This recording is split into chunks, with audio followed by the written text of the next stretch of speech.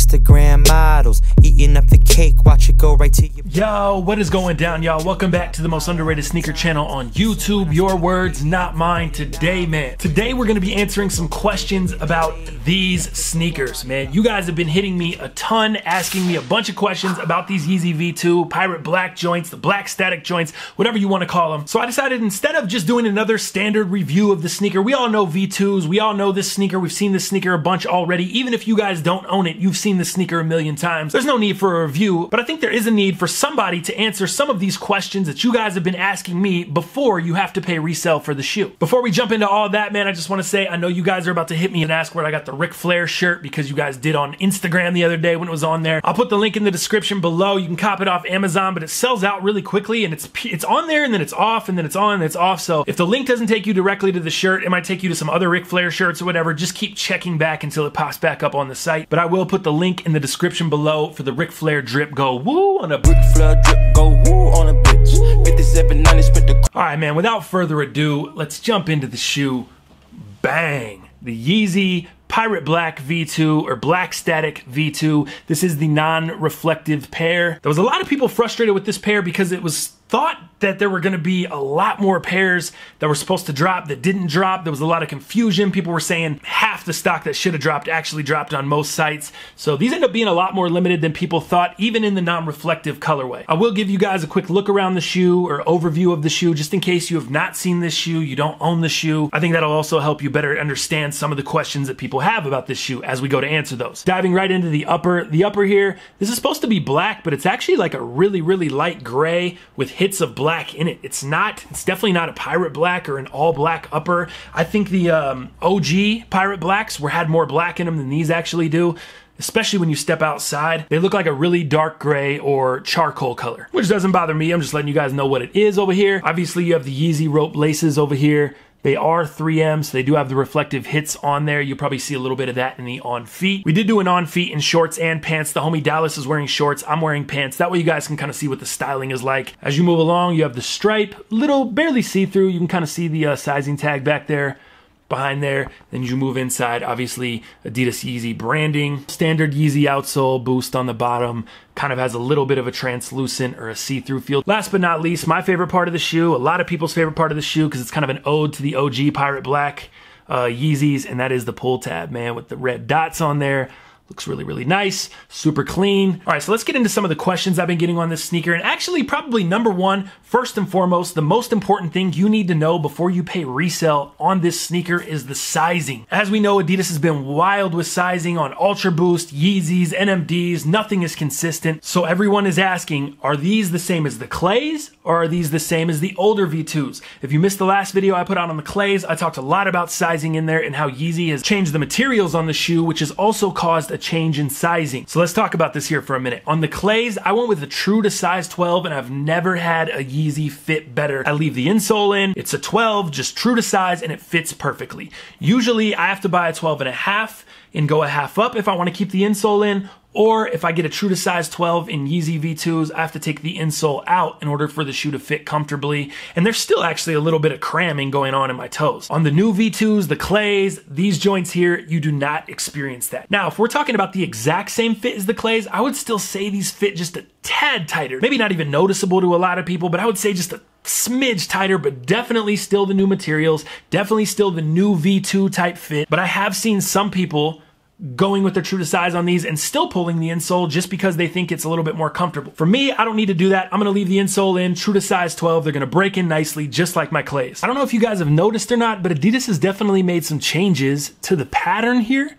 And it's really, really weird because look at you look at this one here, right? It's got the new pattern. You look at the Clays, it's got the new pattern.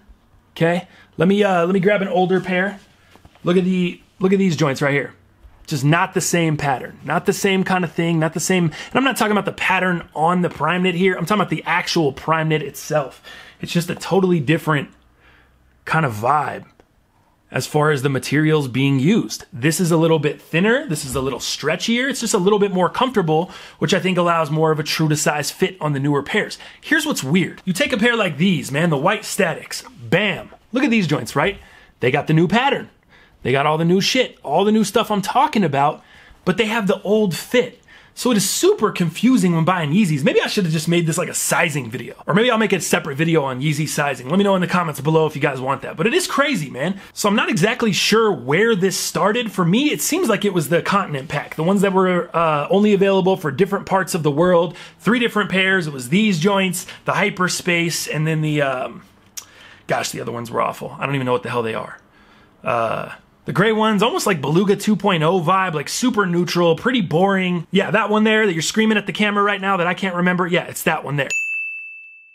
By the way, I feel like that region of the world got ripped off on this drop. Don't tell anybody. But yeah, man, that's when I first noticed the actual sizing change. This is when I first noticed the pattern change. But the sizing didn't change with this one. It changed with the clays, for me personally. Now, I don't own any of the other region exclusives, the hyperspace of that other pair. So I would appreciate if you guys let me know in the comments below, man. Do those fit different than the other V2s like these clays do? Do they fit more true to size? Because these and the new Pirate Blacks or this Black Statics definitely do. So that's number one and the most important question I've been getting, sizing on here. Are they like the clays? Yes, I would say go true to size. Once you get them, you can decide if you want to leave the insole in or out. I've seen people doing both. People are still loving the comfort. And that's the bottom line. These are a lot more comfortable than your standard V2s. I remember wearing some of the older V2s for a whole day, walking around, whatever. I don't know if you guys got the same feeling, but at the end of the day, my toes were a little sore, bruh. Materials are nice, same as the clays. Let's move on to the next question I've been getting, and that is, what are you gonna do with your pair?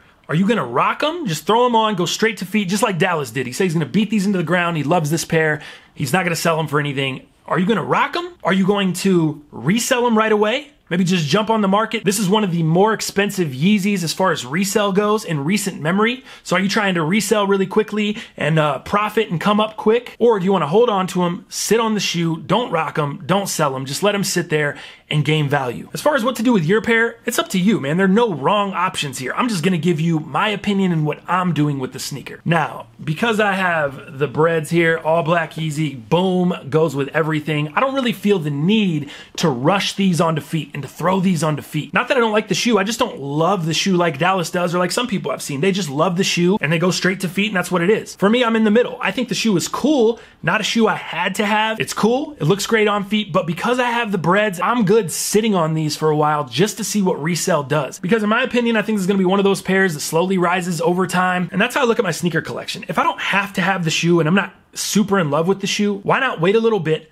sell this for a good amount of money, and then buy 2 or 3 pairs of shoes that I really do love, or buy a Grail or a pair of shoes that I've been wanting, man. Why have this in the collection? Why rock it when I got a bunch of other Yeezys and the shoe is just cool to me? Just doesn't make sense for me as far as my collection goes. So that's what I'm gonna do, man. I'm gonna sit on these, I'm gonna let resale rise, and then we'll see where it goes from there. As far as the last question you guys were hitting me with a bunch, resale on the shoe. When would you pay resale for it? Right now is the absolute answer. Like I just said, I think these are gonna rise in value, and I think if you buy them now, that's gonna be your shot at getting the best price. They're anywhere from $425 to about $500, depending on your size right now. I don't think they're going cheaper than that, unless they do a restock, which that's just something none of us know. But if you're really wanting these, and this is a pair that you need to have in your collection, I would definitely just go pay resale for them right now and be done with it. I'm actually about to do the same thing on the Sakai Blazers. I've been waiting for them to drop under 200, and I could have got them right around like 205, 210. I waited, now they're up about 230 in my size, and they're only rising. So I'm gonna go cop those later today, actually, just so I don't have to deal with the price rising any higher, because I see that's kind of where it's going. I would do the same on these, man. Just go buy these joints later today. Don't worry about resale price dipping all low and then you paid high. It's not gonna happen. It might dip a little bit lower than where it is now, and I'm talking like maybe about 10 bucks, a few bucks, whatever, but then that joint is gonna be on the up, up, up. That is about all for this video, man. I wanted to make sure I answered those questions for all of you trying to decide what to do with your pair, or if you wanna pay resale, or what size you need, all that stuff. So hopefully that helped you guys out, man. Sorry we missed the podcast yesterday. RIP to Dal's grandma. He was traveling, we just couldn't get it done, but we will be back recording tomorrow, and a new episode of the Most Underrated Podcast will drop on Friday. Thank you for supporting everything I do. I love the shit out of y'all, and I will see you fools tomorrow. Ain't smoke no but I'm higher than a cloud now. I've been lost, but now I'm found. Yeah, I run my city where my feet be on the ground now. The years old 10 and I buzz like a killer bee. No Wu-Tang, but the real heads be feeling me. And I can pack a bill without open for him and she's a if you hating, go ahead and try and get rid of me. Boy, I go, we know, we go, that's the motto. Log on to Twitter, all these people start to follow. Last year I couldn't get a feature less the price is right. Now they hitting my management saying the boy is nice, man. 2012 roll around, bandwagon fans love me since I made the countdown. And now they acting like we in though. Labels say they'll take a bro where I ain't never been though. I just I know nothing as I kinda sorta grin though. Cause everything I said I do, I'm making sure I did, yo. So watch us as we finally bring it. And if you feel the same, then why don't you just sing it to me? I've been down, ain't smoke no but I'm higher than a cloud now. I've been lost, but now I'm found. Yeah, I run my city where my feet be on the ground now. I've been up, and I've been down.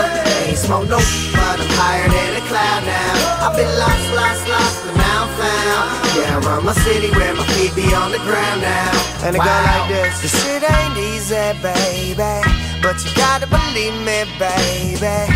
Cause what's up must come down. And I think that theory even work the other way around. Cause the shit ain't easy, baby, but you gotta believe me, baby. Cause what's up must come down. And I think that theory even work the other way around. Cause